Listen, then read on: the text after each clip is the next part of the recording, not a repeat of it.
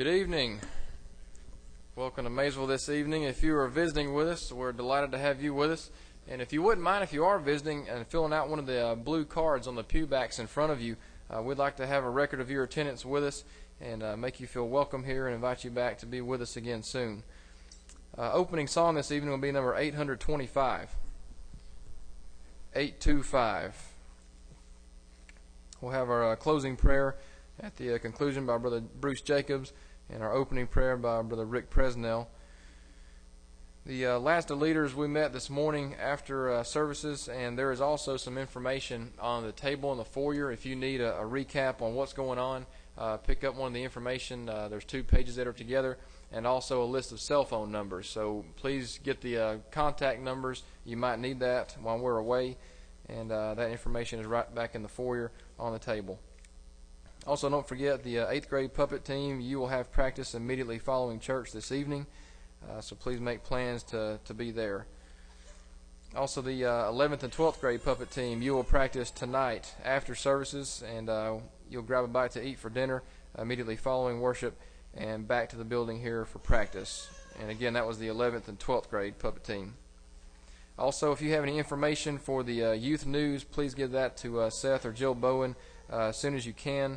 Wednesday is the deadline to get the information in for that. So if you have that, please see them as soon as possible. Also, we mentioned this morning, if you were a young couple or know of a young couple who was married this past year in 2011, we'd like to have that one picture of that couple for our scrapbook this year. And you can see Yvonne Hand for that. And you need to see her immediately, if not sooner, so we can have that information for the scrapbook there, please.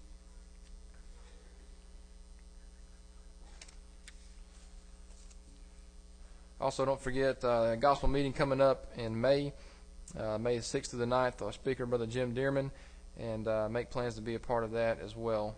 Again, May 6th through the 9th. Also, if you're graduating from high school or college, we mentioned this morning to please get your information and 10 to 12 photos into Betty Hall as soon as you can. And we need to make preparations to get that prepared for the event that's coming up May 20th. So the sooner you can get that in, the better. I believe that's all the announcements I have this evening. I did speak with Jill Robinson coming in. David's not feeling well this evening, and he is at home, so please keep David and the rest of their family in your prayers right now. Again, opening song number 825. Let's begin our worship by Scripture. Brother Seth Bowen will have our reading. Let's all get our Bibles and read from God's Word together. If you have our Bibles and you'd like to follow along, we'll be reading Psalm chapter 8. Psalm chapter 8.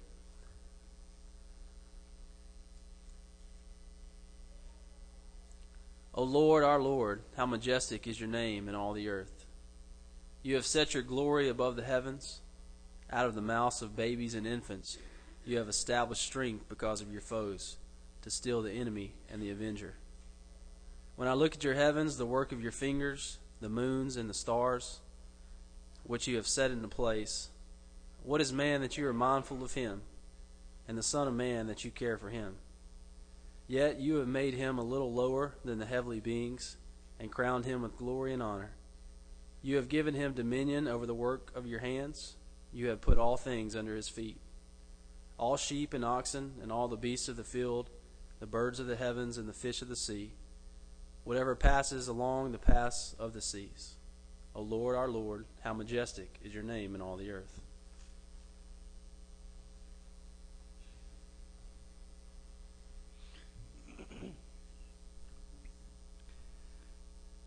Father, we are so grateful to you for allowing us to be with our family this evening, the family that's made possible through your blessings. Father, we thank you for the greatest blessing of all, the blessing of your Son,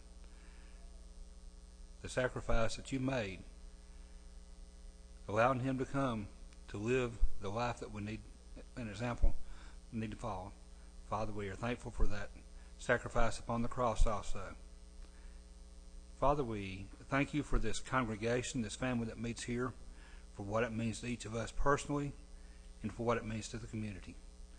Father, may we reach out to each other and reach out to the community also with that same love.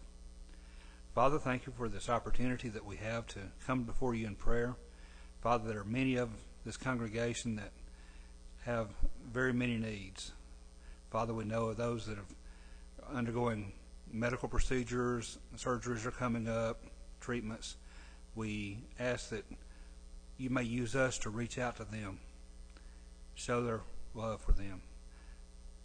Father, we thank you also for the leadership that we have here at Maysville, for the fact that they are bold enough to be leaders, bold enough to take us forward instead of just trying to be content with the status quo.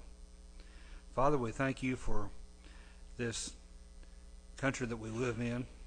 Father, we're going to be in an election this year. There's an awful lot of talk going on both sides.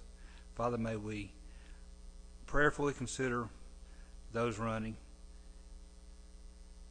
Father, may we also elect those that will allow us to have peace. Father, once again, we thank you for your love, your blessings, and the oversight that we have here. Keep us in your blessings always. For in Jesus' name we pray. Amen.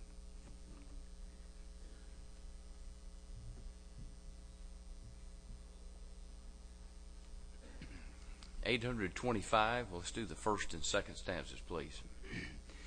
Jesus, my heavenly King, loves me, I know. Praises to him I sing, onward I go. Closely to him I cling, blessings to flow. I love my Savior too.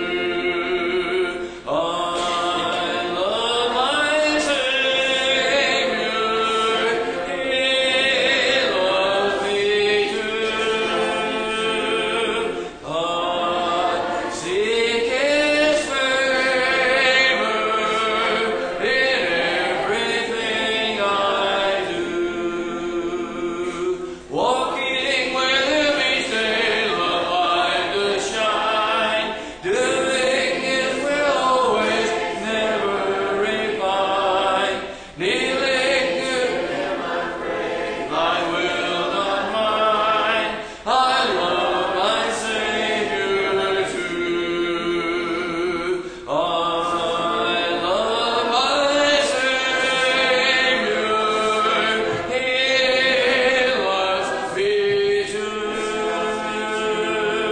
I seek his favor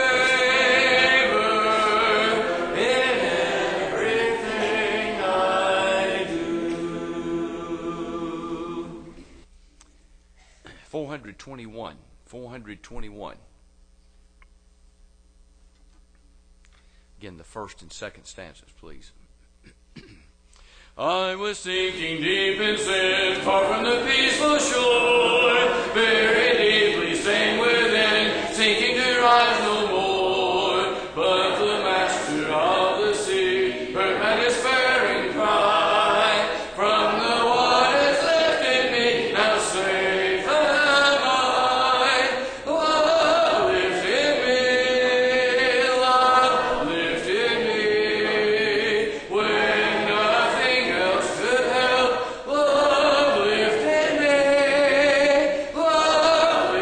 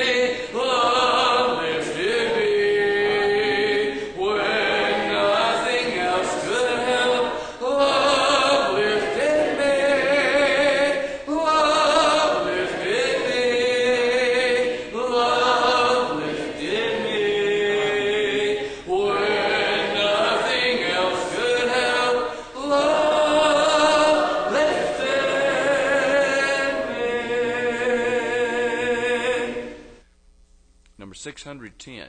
Number 610.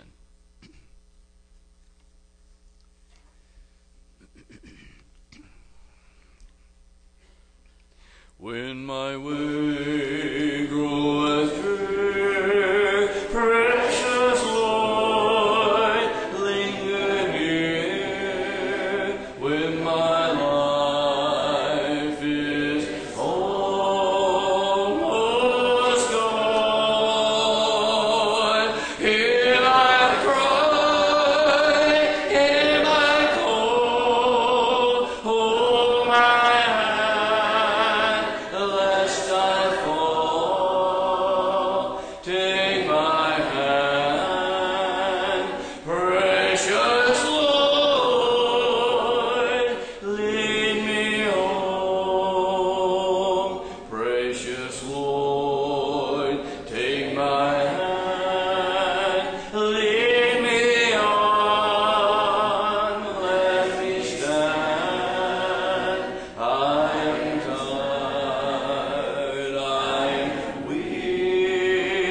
I am worn through the storm, through the night. Lead me on to the light. Take my hand, precious Lord, lead me home.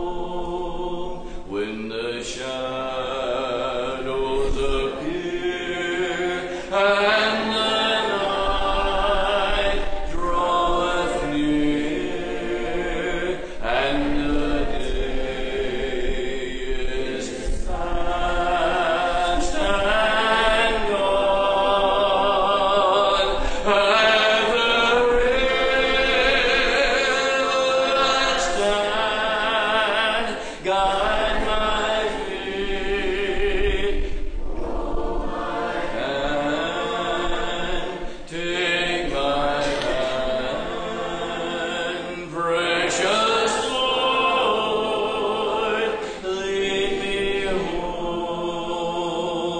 Precious Lord, take my hand, lead me on.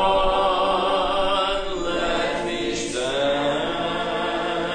I am tired.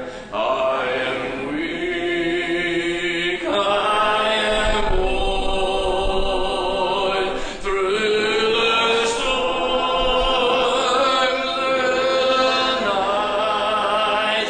Lead me on to the light. Take my hand, precious Lord, lead me home. 796. 796.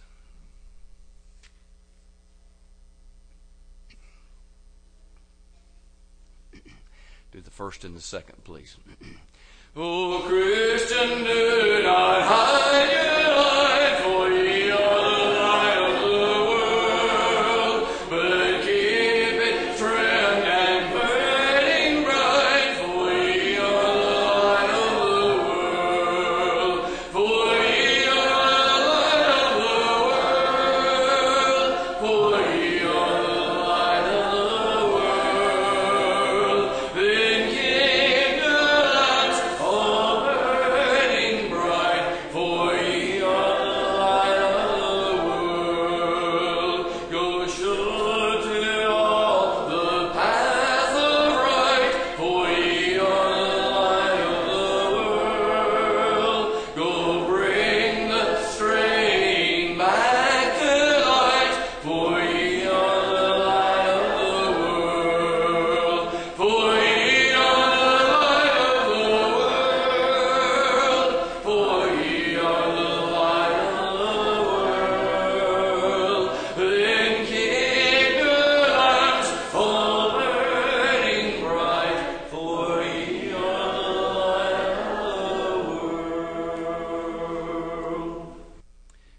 271. 271.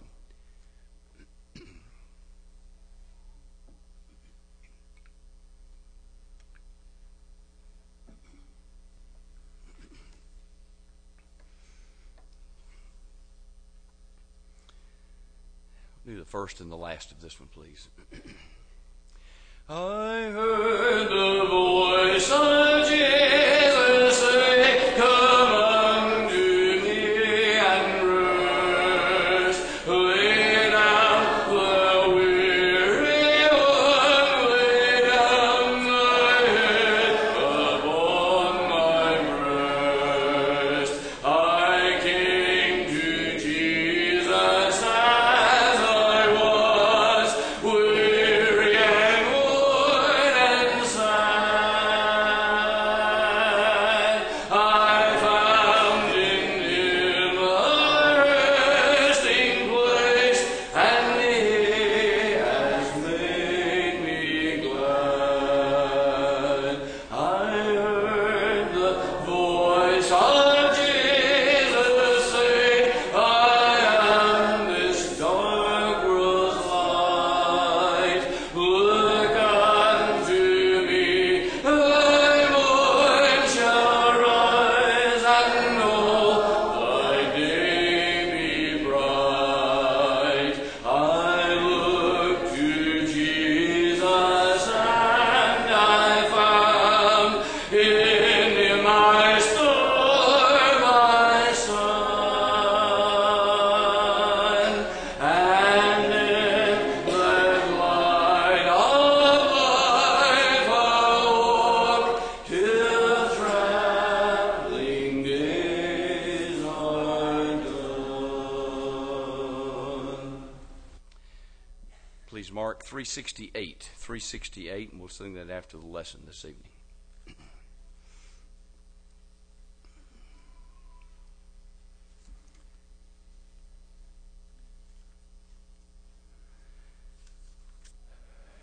And now number 315. Number 315. And we'll do the first and the second of this one, please. If you'd like to, please stand and join with me in singing 315. I'd like to stay longer than the light days and watch the fleeting changes, the lights that even wait. But if my Savior calls me, He'll ask me home on high. I will with Him forever in glory by and by. Oh yes, I'll live in glory by and by. I'll tell and sing the story. With my dear Redeemer, no more to die. Oh yes, I'll live in glory by and by. I want to be of service along this pilgrim way, and lead the lost to Jesus as fervently I pray. As day by day I travel, I'll keep Him ever nigh, and live with Him forever in glory by and by. Oh yes, I'll live in glory by and by. I'll tell and sing the story. There on high, there with my dear Redeemer, no more to die. Oh yes, I'll live in glory by and by. Thank you. Be seated, please.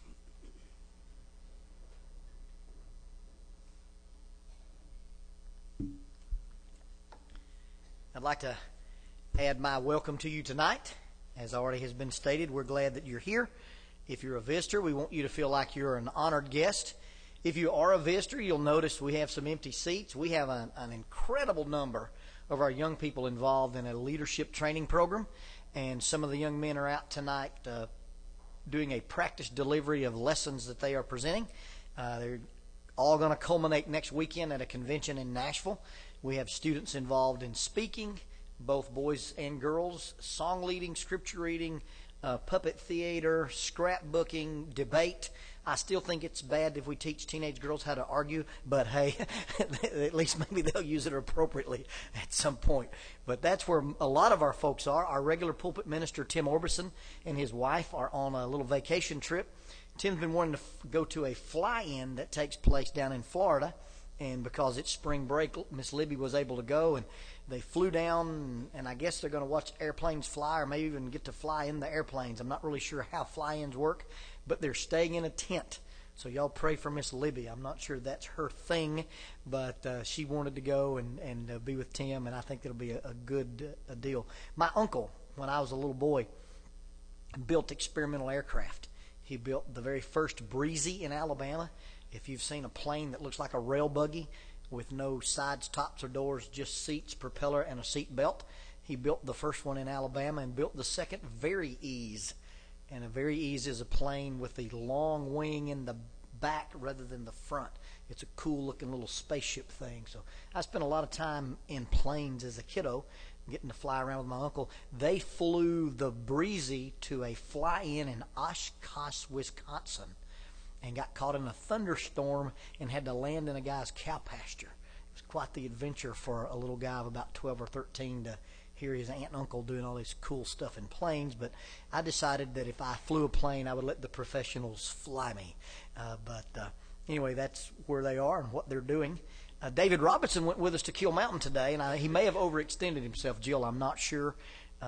David's a captain in the fire department here, and when he knew that Troy and I were going to go do a little work with the Kill Mountain Volunteer Fire Department on their vertical stuff, and we weren't really doing any rescue type stuff as much as teaching them. If you have a guy go off one of those bluffs on Kill Mountain and you need to get a rescuer to them, you know, what's the quickest, most efficient way to get it? The station that David has worked at for years is kind of the rope station in Huntsville. They do the confined space rescue. One of their guys tours the country teaching this kind of stuff. And so David went and offered training and services and kind of an interaction between the two departments. And I don't know what you know about firemen, but there's real firemen and there's volunteer firemen. Sometimes there's this that takes place between them. And David recognized the very valuable assistance that our volunteer firemen, both in our area and on Kill Mountain, provide for the community, and offered or extended to them a professional right hand of fellowship. And I thought it was pretty cool that as bad as he feels, to take time out of a weekend and go over there and be with us. And so we worked with the guys, probably the 5th year in a row that gone up there and trained with those guys and taught them some knots, and then we rappel off a little bluff on Phil Butler's place, and we found no copperheads and nobody fell off that wasn't supposed to go over the edge. So it was a pretty good afternoon, and I even got to go home and change clothes, so it was cool. If you have your Bibles, look at Colossians 3. Spend maybe just a little time looking at some concepts there.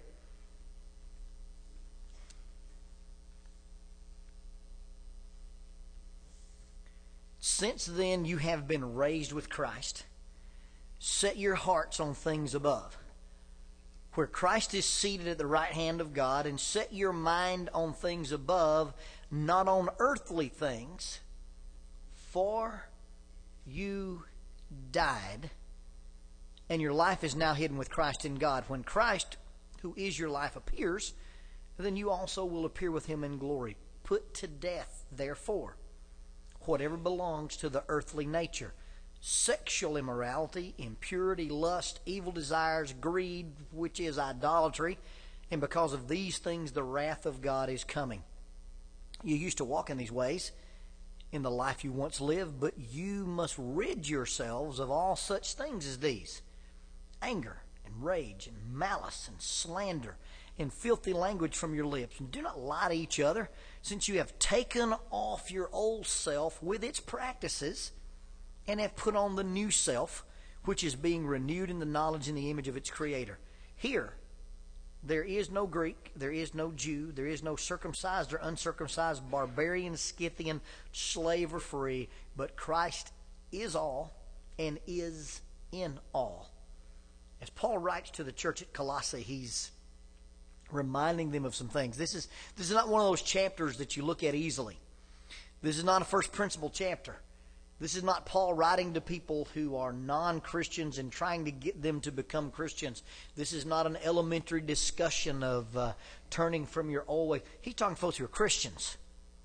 And he's trying to get them to refocus on some things. They've got, probably in the city of Colossae, the reason this letter is being written is Epaphras, who probably helped start the church there, has gone to Rome to visit Paul and is telling him there's some things going on in Colossae. There's people teaching this ceremonialism, and there's people teaching about Jewish asceticism, and there's probably some worship of angels going on, and there maybe even be some early forms of Gnosticism, and they're tearing up the church with the kind of things you have to do. You got to obey this ceremony, you got to follow this ritual, and you got to do these things. And then you got the ascetics whose motto was do not touch, do not taste, do not handle.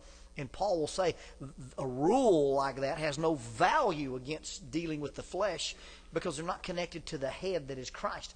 And so Paul writes, and he simply is giving them a refocus. And the refocus is this: you were raised. Now we read that and yeah. You can't be raised unless you were buried. And you shouldn't be buried unless you were dead.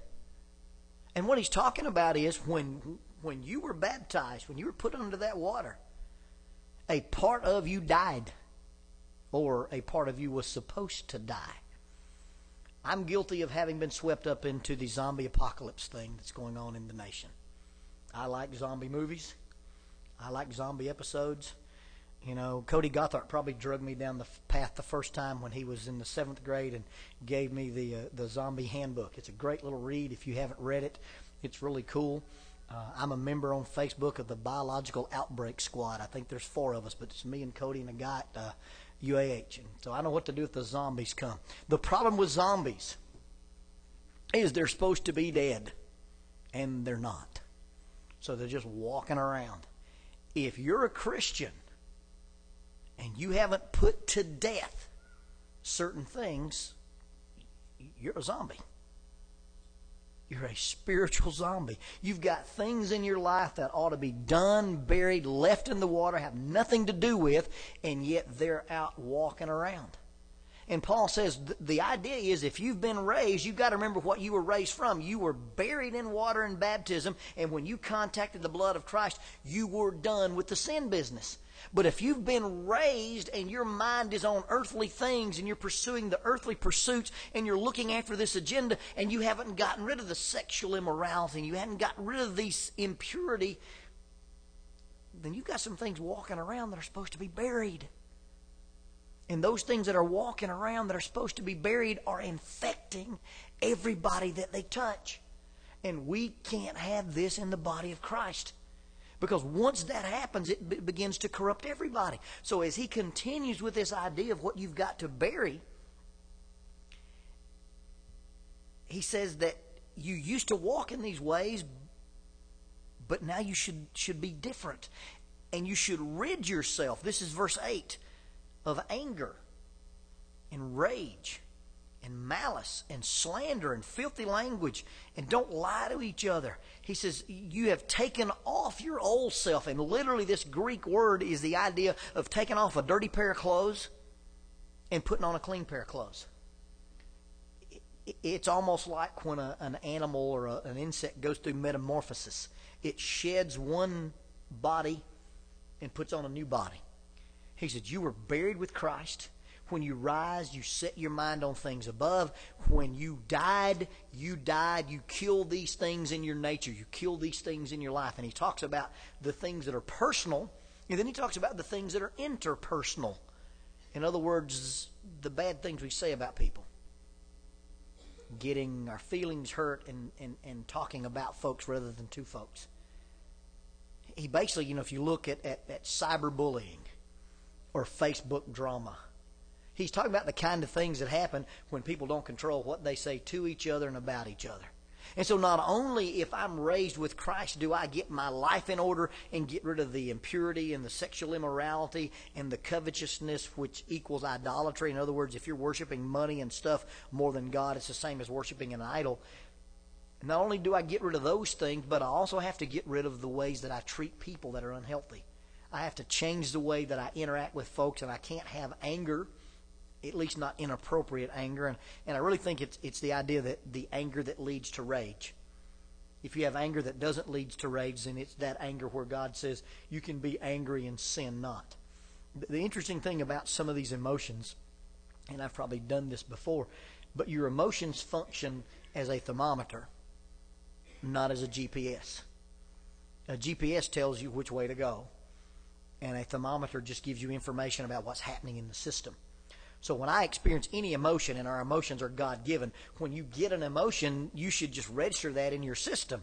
Hey, this is going on. In fact, if you look at the marriage work that John Gottman does, he says that if you can self-monitor your physiological reactions, and you recognize that when your heart is beating faster and when you're breathing more shallow, when you become self-aware of what's happening with your emotions, by the way, when you reach that heightened state, when you start breathing fast and your heart's beating fast, you feel threatened.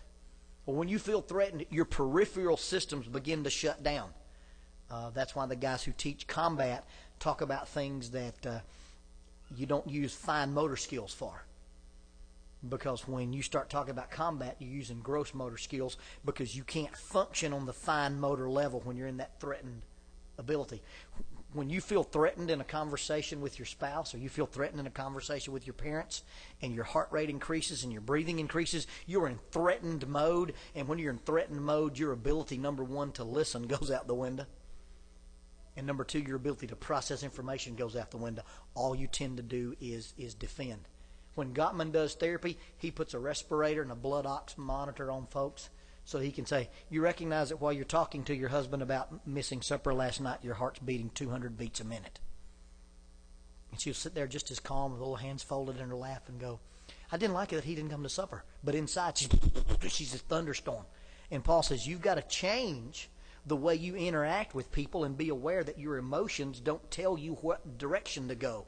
Your emotions give you information. Hey, something's happening with my system, and if I let it keep going, I'm going to be unable to interact in an appropriate way, and you self-monitor. Your emotions are simply information about the system. They're not a GPS. But so many times when our emotions say anger, we turn left or right on Anger Street. And if our emotions say that I'm depressed, and we turn left or right down Depression Street. And rather than just using our emotions as information, we use our emotions as direction. And Paul says Christians, people who've been raised with Christ, aren't driven by their emotions. They control their emotions, or at least use their emotions appropriately. And then he says, and you take off this old stuff. And literally, verse 9, do not lie to each other, since you have taken off your old self with its practices, and you've put on the new self. Now, when you put on the new self, you do some recognition of other people. He says, when you put on your new self and you become a member of Christ, in Christ, and he lists that there's neither Jew nor Greek, there's not circumcision, there's not uncircumcision, there's not barbarian, and there's not Scythian, there's not slave or free. Those are real interesting concepts. First of all, the Jewish people had a real understanding of who was Jewish and who was not. And they drew some pretty harsh lines between who was Jewish and who was not. In the story of the Good Samaritan, when the guy asked Jesus, who is my neighbor, he expected Jesus to say, your neighbor's anybody who's a Jew. And what Jesus said was, your neighbor's anybody that you cross that has trouble.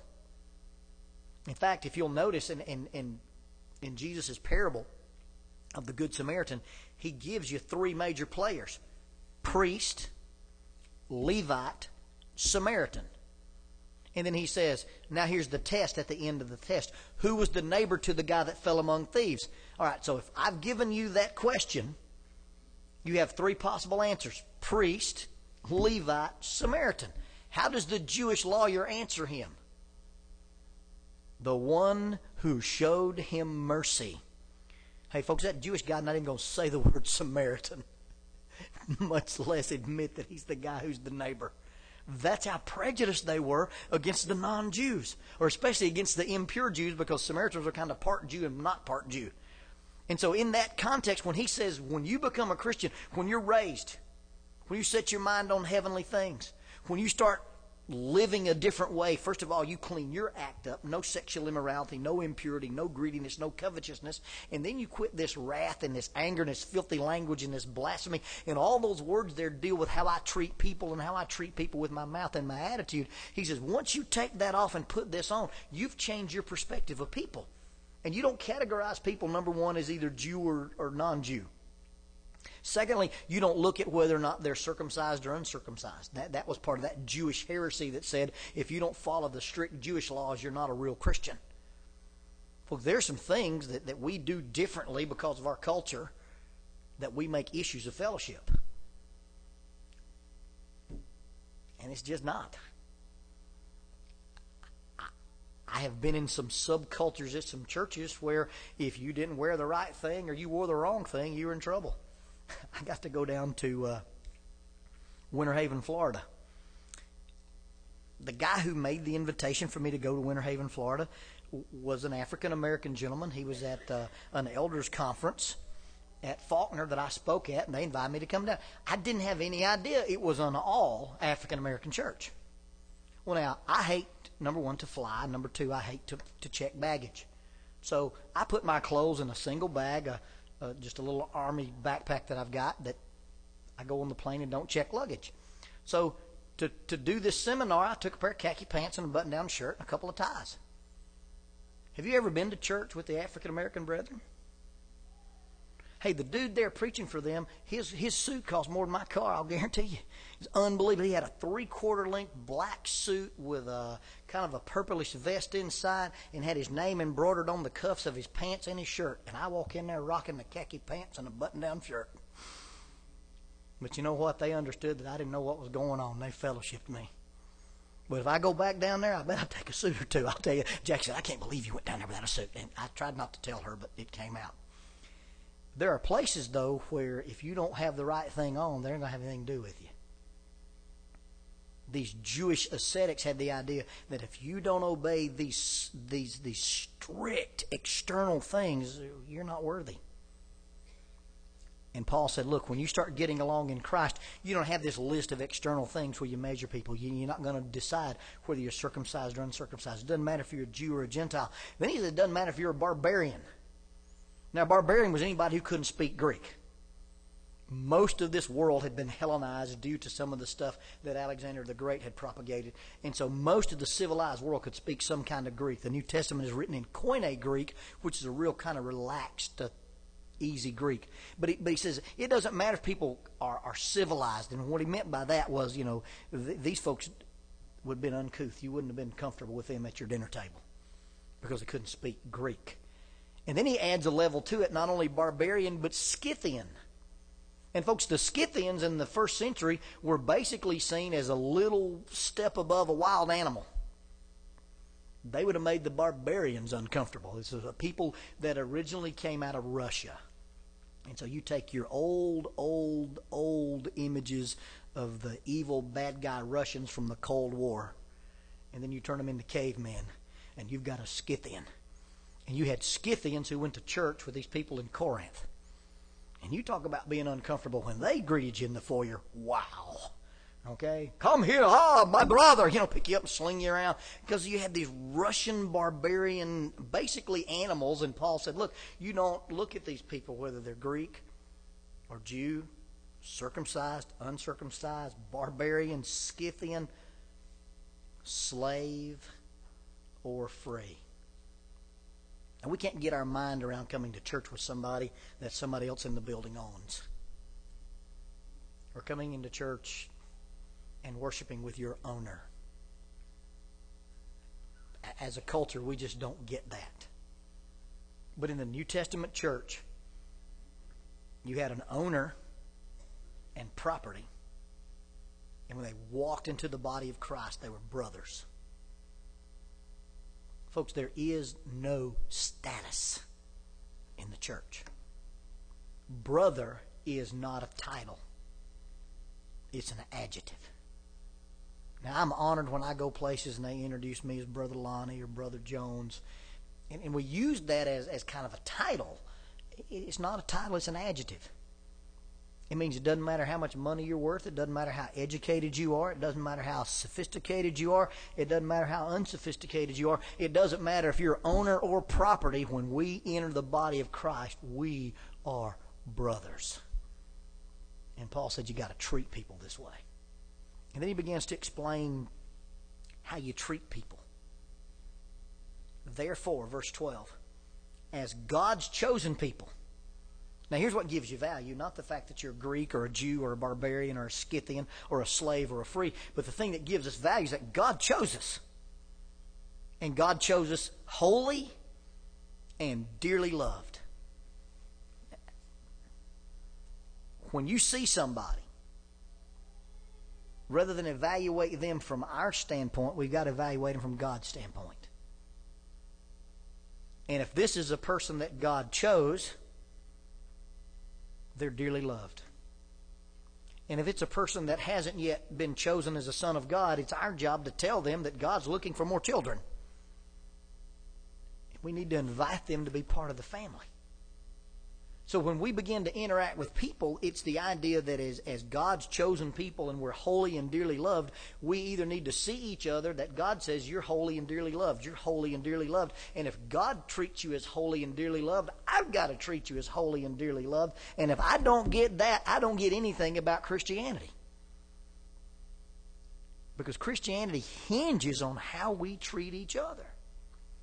So, brethren, as God's chosen people, holy and dearly loved, clothe yourself with compassion and kindness and humility, gentility and patience. Bear with each other. Forgive whatever grievances you have against one another. Forgive as the Lord forgave you. And above all these virtues, put on love, which binds them all together in perfect unity. Now you just look at that list of what he says to put on. And although it's not an exact one-to-one transfer, this is love, joy, peace, patience, kindness, goodness, faithfulness, gentleness, and self-control. Paul says you cannot be a mature Christian without the manifestation of Christian maturity in your life. And either you're a zombie, you've got things in your life that should be dead that are walking around not, or you're just going through the motions and you don't really have an interaction with people, and that makes you a puppet. So you're either a zombie or a puppet. But if you get it, and you get it right, and you change the way you treat people, and you deal with the compassion and the kindness and the humility and the gentleness. And notice what he says about forgiveness. If you've got a grievance against somebody, forgive them. Just as Christ forgave you. Now, I've heard it discussed ad infinitum, ad nauseum, that you don't have to forgive somebody unless they ask you for forgiveness. Father, forgive them. They know not what they do. The people murdering and yelling for the death of Jesus did not have a repentant bone in their body. And Jesus said, God, they're acting out of ignorance. I forgive them, you forgive them. And if you've got unfinished business with somebody, you don't have to wait for them to come to their senses. You forgive them as Christ forgave you. Write it off, cut it loose, let it go. Forgiveness between two people has very little to do with the other person and has everything to do with you. And when I decide that I'm not going to be a zombie and I'm not going to be a puppet, I'm going to start treating people that if I've got unfinished business with, I just write that business off and let it go. And they don't have to be asking me to do it. I get to do it because I'm taking off an old way of acting and putting on a new way of acting. And that's what Christian forgiveness is about. He said, and then when you do all these things, you wrap them up and you bind them with love. I don't know if your house is like our house and you've got computers with wires that go everywhere, and you get those little zip ties that you bind your wires together and take care of stuff. Love's the zip tie that holds all this stuff together. And love is basically not an emotion, it's an attitude. And the Christian idea of love is the Greek word agapao or agape, and it's an attitude that says, I'm going to do what's best for you. I'm going to look out for your needs rather than my rights. And Paul says if you can tie all this stuff together with the thing that binds them all together, you'll get what it is to be a new person. You'll get what it is to be resurrected. You'll get what it is to be a new creature and view people differently. That I'm not waiting on you to ask me for forgiveness. I'm just giving it. And then he goes on to say some real interesting stuff about how our lives should be centered. Verse 15, let the peace of Christ rule in your hearts. Since as members of one body you were called to peace, and be thankful. Let the word of Christ dwell in you richly as you teach and admonish one another with all wisdom, as you sing psalms and hymns and spiritual songs of gratitude in your hearts to God. And whatever you do, whether in word or deed, do it all in the name of our Lord Jesus, giving thanks to God the Father through him. When Paul wraps this part of his discussion up, he basically says that we've got to be people who are controlled and ruled by peace. The Hebrew greeting, shalom, is their greeting of peace. And the concept of peace is way different for them than it was for us. When a person had shalom in their life, they were at peace with God. They were at peace with their circumstances. They were at peace with their work. They were at peace with their finances. It was almost a Zen concept of being one or being at ease.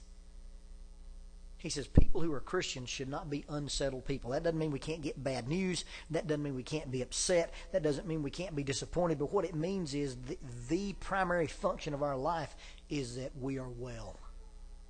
When we sing the song, it is well with my soul. When peace like a river attendeth my way, when sorrows like sea billows roll, whatever my lot, I can say it is well with my soul. The idea of letting the Christian be a person of peace is that we are at peace with God, we are at peace with one another, and we are at peace with our circumstances, because the external things of our lives don't control us. It's an internal thing that controls our life. The idea behind shalom or peace is real close, if not an exact transfer, with what Jesus does in the Beatitudes when he talks about blessed. Blessed are the poor in spirit. Blessed are those who mourn. Blessed are the meek. Blessed are those who hunger and thirst after righteousness. The word there he uses for blessed was kind of a play on words with what the Greeks thought about as the state of the gods. That the gods lived in a state that had nothing to do with circumstances. And they were in this blessed state. That's Christianity. That we're raised, and because we're raised, we're not of the physical anymore. We're not of the flesh anymore. And so our mindset is different. And because our mindset is different, we can be at peace with God, at peace with each other, and at peace with our circumstances. And then he simply says, let the word of Christ dwell in you richly with all wisdom. And I sometimes get in trouble for this, and I don't mean this to be controversial. But this is one of those go-to verses that we use to teach about instrumental music. Well, the same verse that we use as a proof text that says you've got to sing and sing only says you've got to have the word of Christ dwelling in you with wisdom. And if you don't read your Bible and you don't understand your Bible, you're violating a command just as much as if you brought a piano in here and we tried to worship with it. In fact, you're probably at more spiritual danger of not being able to find out for yourself what God's Word says to you than anything else. Because if your relationship with God is an indirect relation and you've got to have me or Tim or Carrie or Mac or Jim or Emmett tell you what the Bible says to you, and you're not a self-reliant Christian, you can't feed yourself. And the idea that we really know what it says about music. But what does it say about the word of Christ dwelling in us richly with all wisdom? If you don't have a personal relationship with this book, and you can't figure out what it says for your life, you probably don't have much of a relationship with God anyway. Because you don't get your information about how to please God through an indirect source. You get your information about how to please God from what God's Word says to you. We mentioned this Koine Greek earlier. Koine Greek, if you translate it, it's probably translated on about a third grade reading level. And again, I may get in trouble for this. If you've got a translation of the Bible that you can't comprehend, get a translation of the Bible that you can comprehend. Now, there's no perfect translation out there, and there's literal translations, and there's dynamic equivalents. But, folks, there's enough Greek tools on the internet that you can take a Bible that you can read and comprehend, and if you think it says something that's wrong, you can do as much Greek work as I can in about 30 minutes. If you've got an iPad, you can download a Greek app and go, hey, what does that word mean? And you've got it. If you read the old King James Version of the Bible, you've got to have a 12th grade reading level to understand it. If you're using a New International Version, you need a 9th grade reading level to understand it. If you've got a Bible that you can't pick up and read and understand what it says, I recommend that you get something that you can read, or the Word of Christ cannot dwell in you richly with all wisdom. And you read a translation and you're not sure. I'm not sure. You do three things. Number one, you look at the context.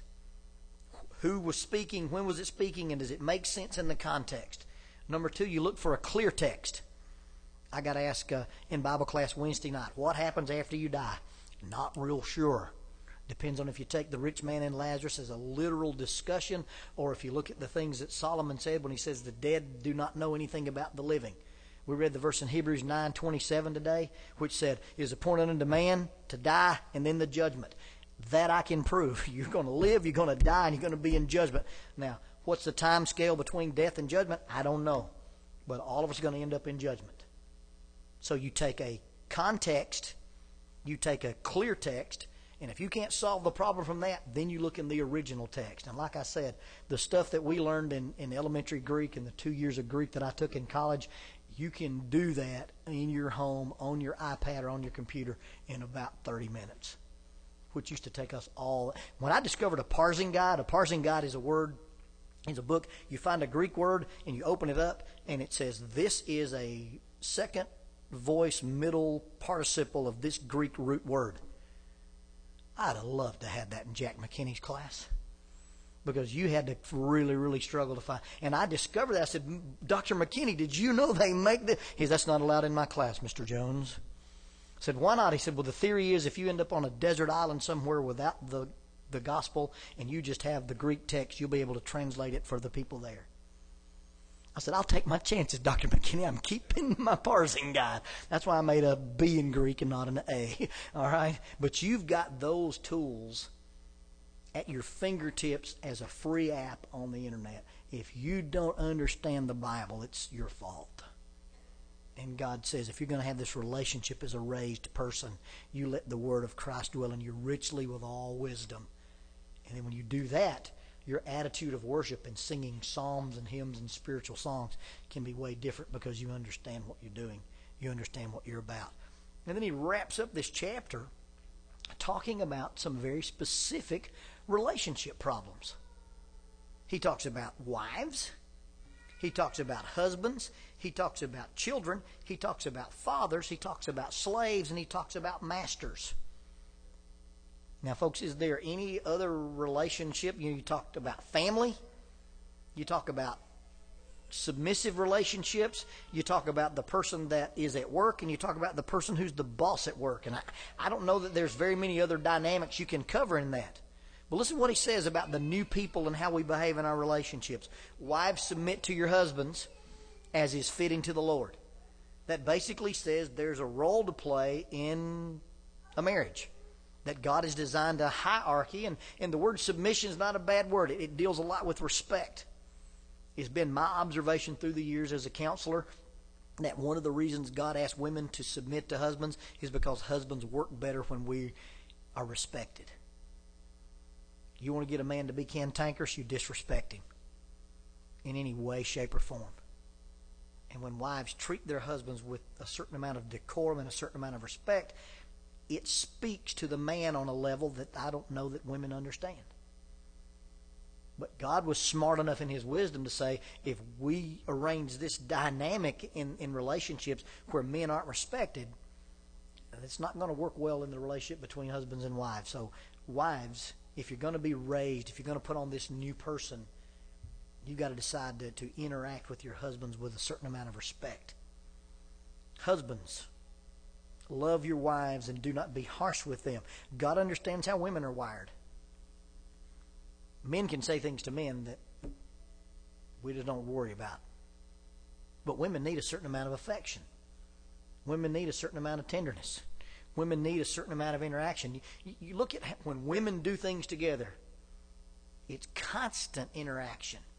And Jackie has the volleyball team over to eat supper at our house. You have 14 girls and 17 conversations going on at the same time. They'll be on the phone with somebody, text somebody, talk to somebody, and this kid will answer this kid. And it's like it's like a bucket of frogs in your house. It's unbelievable what 14-year-old girls can talk about for hours, and it'd be nonsensical. I go fishing with Jim Goins, and we sit in the boat for 4 hours. Jim's not going to look at me and go, "Are we okay?" Because if he does, one of us is getting out of the boat. Men don't have to interact that way. But women, husbands, love your wives, and don't be harsh with them. Understand that the females need a certain amount of affection. Where men run on respect, women run on affection. Children, obey your parents in everything, for this pleases the Lord. And as unpopular as it is, you're not in charge of your household. If you're dependent on your parents for anything, you are dependent on them for what they tell you you can do and what they tell you you can't do. And if you will obey your parents, that pleases the Lord. Reference back to the story of Jesus in the temple. His parents find him in the temple, and they're shocked that he's there. He's been missing somewhere between 3 and 5 days. And his mother says, "Why, you worried us to death?" He says, "Didn't you know I should be about my Father's business?" Well, Jesus' response is, "You brought me down here to Jerusalem, and I went through this ceremony where I said, I'm a man, I'm responsible for the covenant, and now since you're a man, what's going to be your job? I will be about my Father's business." It was a ceremony. But when Jesus said, "I'll be about my Father's business," he was serious. So when they left, he stayed. He's, "I'm going to work." When they found him, "You're not supposed to be at work yet. You're a kid. You're 12. And the Bible says that they did not understand these things. Now, who had the perfect knowledge here, Jesus or his parents? Well, it's uncomfortable, but the 12-year-old kid was right. Joseph's not my real father. I came from God, and my Father's business is the temple. And I'm here. I'm asking questions. I'm answering questions. I'm listening. They snatched him up and took him to Nazareth. And the Bible says in Luke 2:53 that Jesus grew in wisdom and stature and favor with God and man. Verse 51 says that he went down to Nazareth and was subject unto them. That means he obeyed them. And even though he was right about what he really should be doing, culturally, he was not allowed to be a rabbi until he was 30 years old. So from age 12 to age 30, Jesus goes to Nazareth and he works in a carpenter shop. Why? Because he was submissive to his parents, even though he had superior knowledge. Young people, your folks don't have to have a degree in developmental psychology. In fact, you folks don't really have to have a clue. You just obey them in everything because it pleases the Lord. And it's not about are they smarter. It's not about do they understand you. It's not about do they get you. Your job as a child in this relationship is children obey your parents. Fathers, don't embitter your children or they will become discouraged. Dads, you know you're in charge, but you can have power with people or power over people.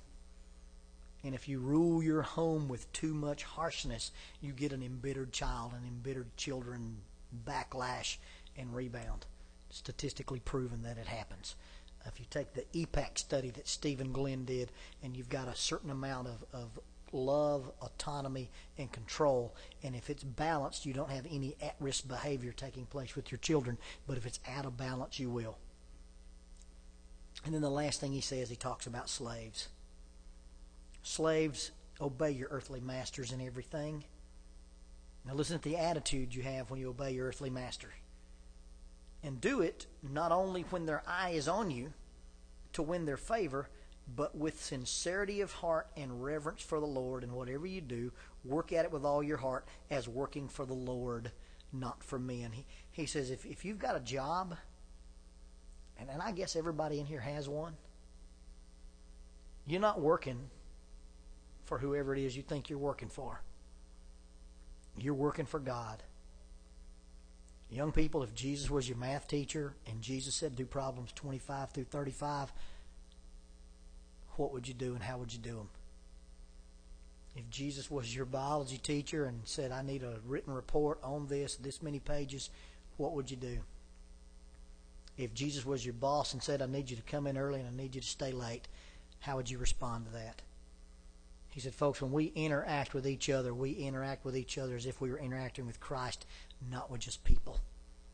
And that's what happens when you rise and you take off the old stuff and you put on the new stuff.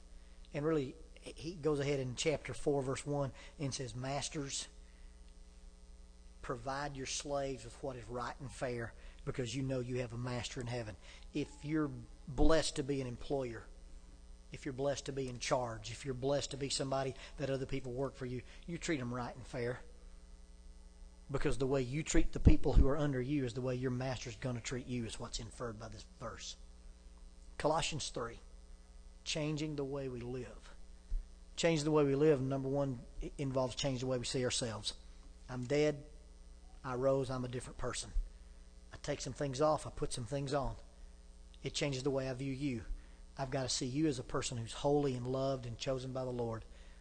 And that changes the way we interact. It changes the way I talk about you. It changes the way I talk to you.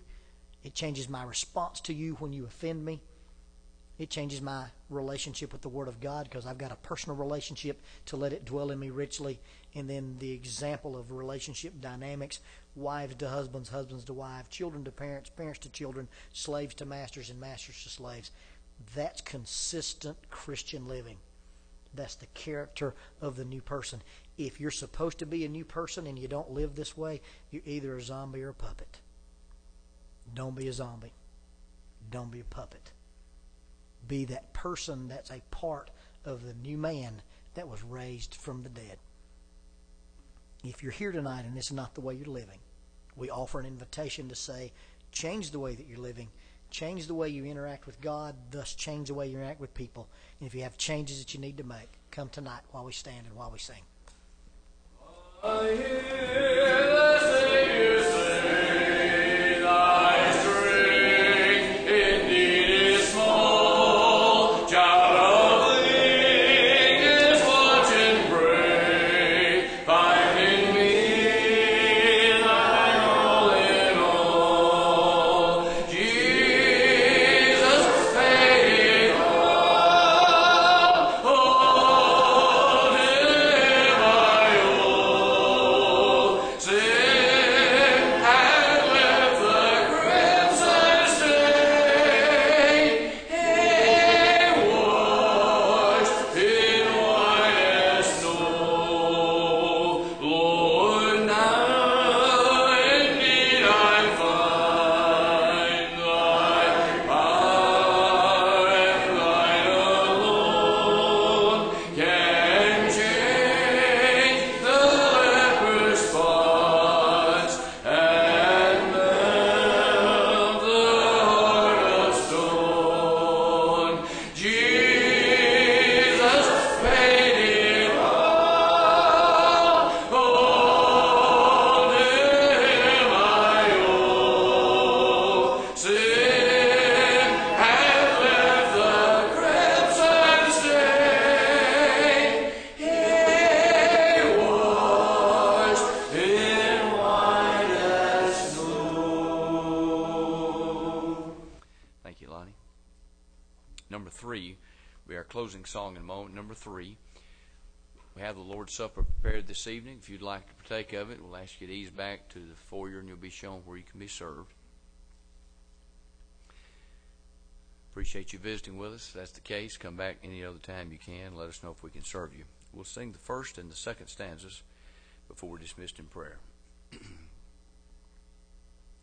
A charge to keep I have, a God to glorify, a never dying soul to save and fit for the sky, to serve the present age. My calling to